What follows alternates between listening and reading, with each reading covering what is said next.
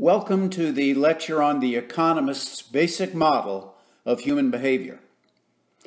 Although many people think that economics is a subject that concerns itself with business and finance, economics is actually a study of human behavior. A knowledge of economics is certainly important in understanding business and finance, but in most colleges and universities, economics is in the social sciences department rather than the business department. But we can't even hope to explain all of human behavior. There are about 7.5 billion of us on the planet, and each of us is infinitely complex. So we're going to need a model. You've seen the video explaining what a model is and why economists use them.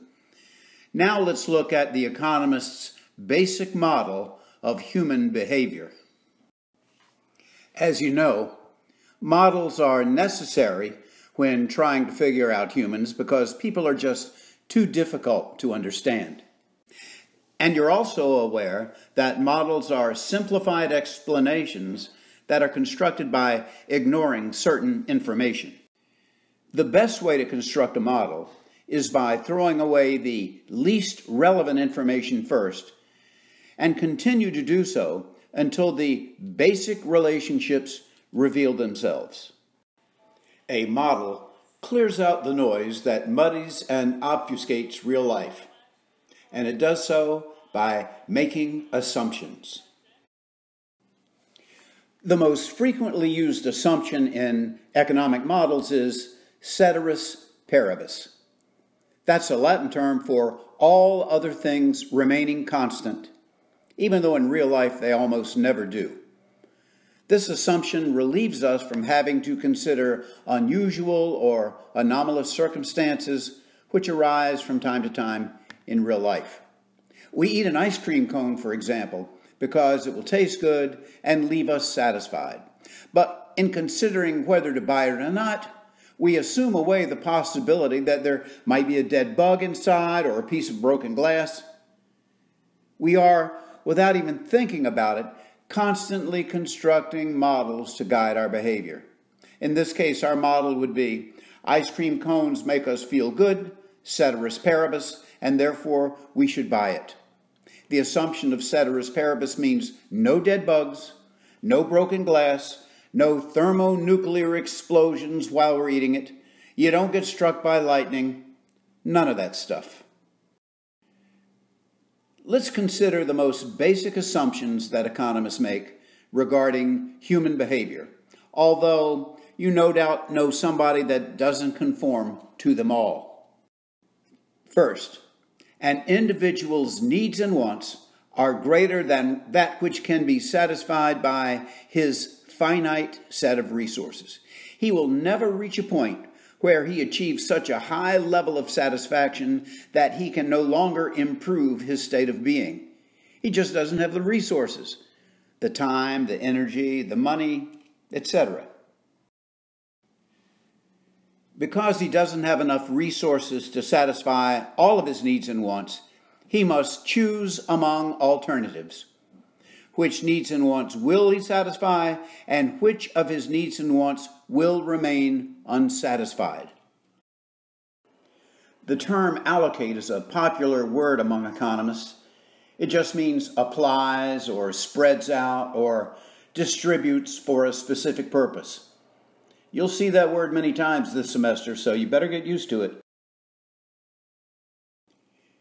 An individual is constantly seeking to allocate his resources in a way that maximizes his pleasure or satisfaction. And he will continually reallocate, and reallocate again his resources until his utility is maximized, given, of course, his resource constraint, at which point he is in equilibrium. Utility is the economist's word for pleasure or satisfaction. Equilibrium just means at rest or no tendency towards change. When one allocation is chosen, another possible allocation is sacrificed. That's because the resources are limited. The individual perceives the best alternative allocation that is, the best one that is sacrificed, as the cost of that choice. Economists, as you might have guessed, have a special definition for the word cost. We usually think of costs in terms of accounting costs, as in, how much did that shirt cost you? But economists think of costs in a little bit different way, because people respond, even without realizing it, to economic costs rather than accounting costs. In considering the various possible ways in which we can allocate our resources, people weigh the benefits against the costs for each alternative. If the benefits of doing something exceed the cost of doing it, it would cause our utility to go up, so you do it. If the cost of doing something exceeds the benefits, doing it would cause our utility to go down. Even without realizing it, we are constantly comparing the costs and benefits of doing things. Should I get up from this computer and go into the kitchen and get a snack? It would taste real good and provide me with a lot of utility. But I'd have to expend a lot of energy to walk from here into the kitchen. Plus, consider the time required to make the snack and actually eat it. I could be playing a lot of solitaire games on the computer during that time, or visiting my Facebook page, or watch a lot of cute cat videos on YouTube. Would the time and energy expenditure be worth the benefits I'd get from the snack? If so, I'll do it. If not, I won't. Oh, and right now, my ankle is itching. But is it worth the effort to scoot my chair out, bend down and scratch it, then scoot my chair back under my desk? Nah. I just let it itch and hope it goes away soon. Our sixth assumption about human behavior is that individuals respond to incentives in fairly predictable ways. If the cost of doing something goes up, for example, you'll probably be less likely to do it. If the benefits of something goes up, you'll probably do more of it. Economists are fond of saying, when you tax something, you get less of it. When you subsidize something, you get more of it. The more predictable the response, the more accurate and valid will be the model. You may notice that sometimes people do things that may appear to be irrational. That is, they do things for which the costs seem to outweigh the benefits, causing their utility to go down. For example, they might donate money to charity. Don't they realize that they could be buying a lot of stuff with that money, stuff that would give them a lot of utility? Or they may spend an afternoon going door to door collecting money for the ASPCA or some other worthy cause. What's wrong with them? Don't they realize that they could be using that time to go to the movies or play golf or take a nap or maybe earn some money somewhere? Or they could take part in a protest march for a clean environment. Again, they could be doing lots of things with that scarce, precious, limited time that would provide them with utility. Why would they spend it in this way? These are examples of what an economist would call moral and altruistic behaviors.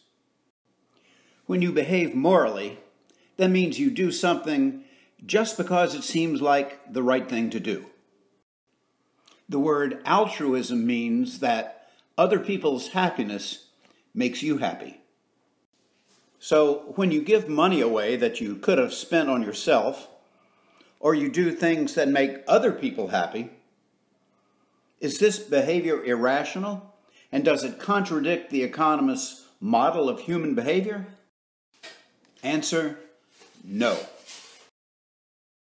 If you asked an economist, why does someone act morally? They say, sometimes people get utility just from doing the right thing.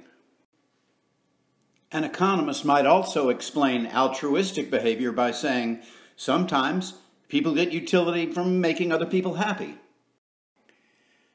Moral behavior is rational when the benefits exceed the cost. Is teaching a moral act? Well, I think you'd agree that it is certainly a noble act, but is it moral? I chose teaching as a career because I not only enjoyed talking about the subject of economics, but I also enjoyed imparting what I believed then to be my vast amounts of wisdom. See, I thought I knew everything. And somehow otherwise affecting people's lives in a positive way. Even though I had more financially lucrative opportunities elsewhere, I would spend all my time and energy so that my students would know what I knew. And for that reason, I would say that teaching for me was a moral act. Later, however, as diminishing returns inevitably set in, and I realized that I didn't really know it all, teaching, like most other jobs, became a bit of a drudge. Being the sage on the stage wasn't as exciting as it used to be. Plus, I'd given these lectures thousands of times before, and they were getting a bit boring. I couldn't wait to end class and get to the golf course. But I continued to do it anyway for the paycheck. I was well ensconced in the profession by that time and didn't feel like bearing the cost of starting a new career. So during this time, I'd say that teaching for me was not a moral act because I didn't do it to bestow benefits on others, but rather I did it for the paycheck. I did it to bestow benefits upon myself. Now, in the latter stages of my career, I'm not doing it for the paycheck anymore, although I am accepting the pay. I've pretty much got enough money to do anything I want. The bitter irony, of course, is that I'm so old I don't want to do anything. But even though I'm old enough to retire, I continue to teach anyway because for some reason I've begun enjoying it again. Although I could be doing other things with my time and energy, the benefits of bestowing wisdom and positively affecting the lives of other people now seem to exceed the cost. So for right now, I'd say that for me, teaching is a moral act. And by the way, it doesn't hurt that in this day and age, so many courses are taught online. So the cost of teaching has gone way down. I don't have to get up at dark 30 anymore and shave and get dressed, fight the traffic on the Beltway, and then take that long walk from the parking lot to my office, usually in the cold and rain. I can just walk from my bedroom into my den, turn on the computer, and teach a class in my pajamas. I could even drink a beer if I wanted to.